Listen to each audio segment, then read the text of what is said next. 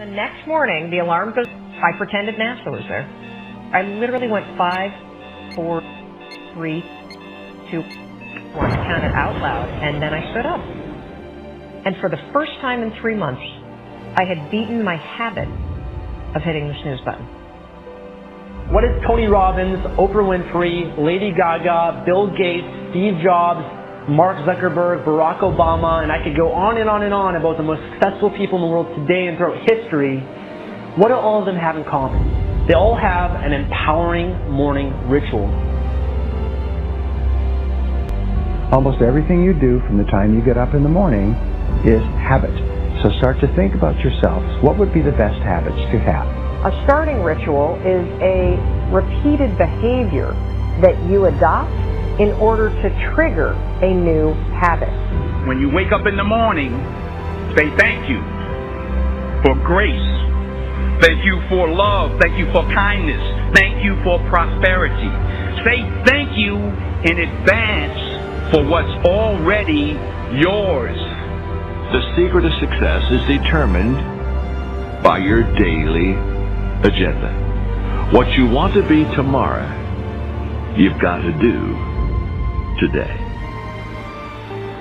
Have goals, life goals, yearly goals, monthly goals, daily goals, and understand that to achieve these goals, you must apply discipline and consistency. In order to achieve your goals, you must apply discipline, which you have already done, and consistency every day, not just on Tuesday and miss a few days. You have to work at it every day. You have to plan. Working really hard is what successful people do.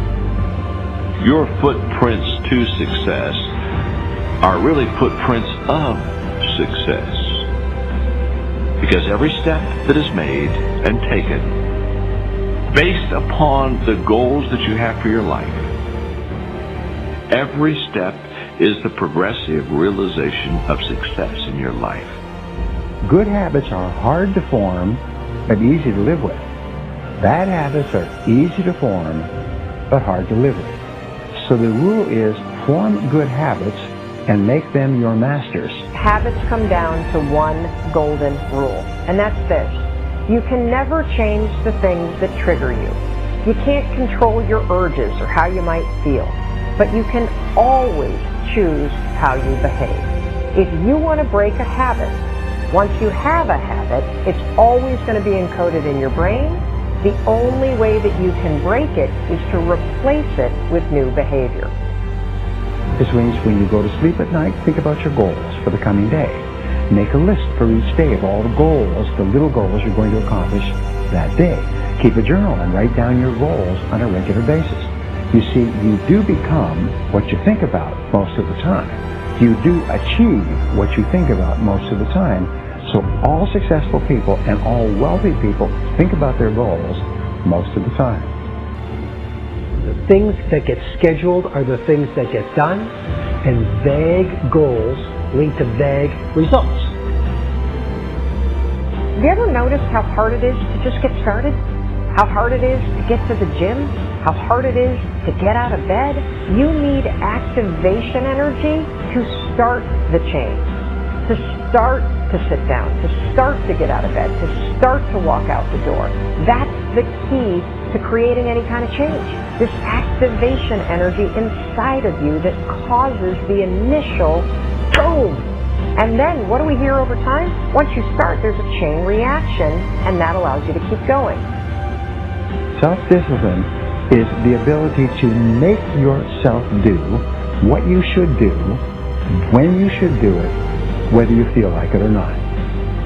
You see, anybody can do it if they feel like it. It's when you don't feel like it and you do it anyway that you eventually develop the self-discipline that makes everything else possible.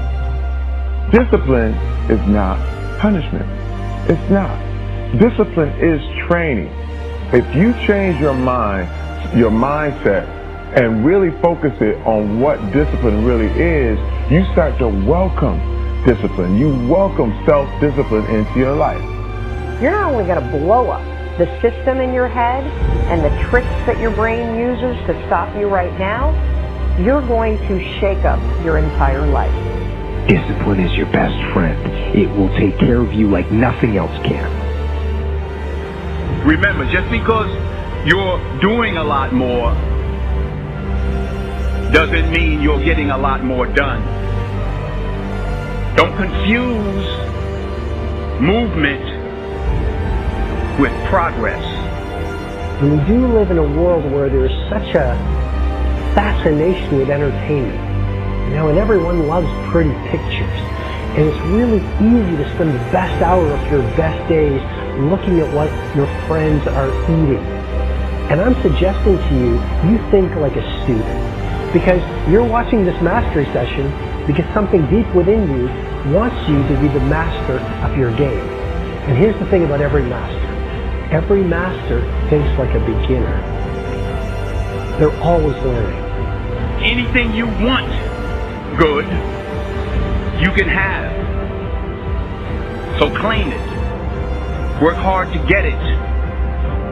Don't just aspire to make a living.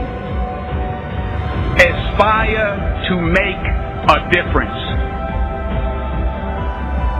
Make today